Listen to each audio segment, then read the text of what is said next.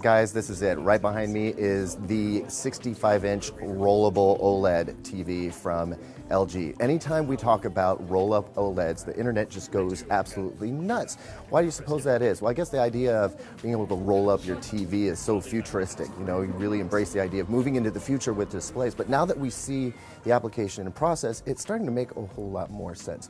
So here's how the TV works. It does indeed roll all the way down into what we have a little box here, right here. But something that they've done here is they're showing how a different size display can make sense in the home. So bring it down just a little bit, and now you have from 16 by 9, which is your typical TV size, scaled down to 21 by 9 cinema wide. You know how you play a movie on your TV and sometimes you get black bars on the top and the bottom?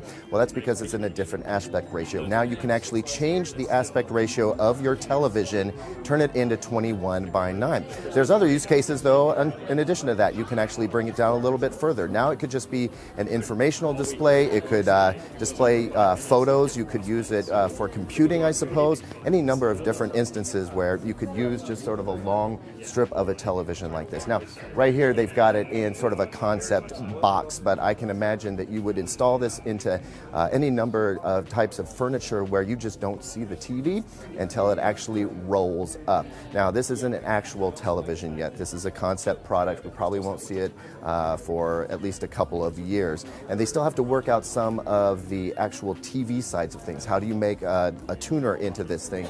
How do you get HDMI inputs? How are you going to connect the display to the processing box? That stuff has yet to be figured out, but what they finally figured out is how to stabilize the OLED in a rollable manner and actually put it into a roll box like this. I think this is super exciting. Definitely one of the coolest things I've seen at the show.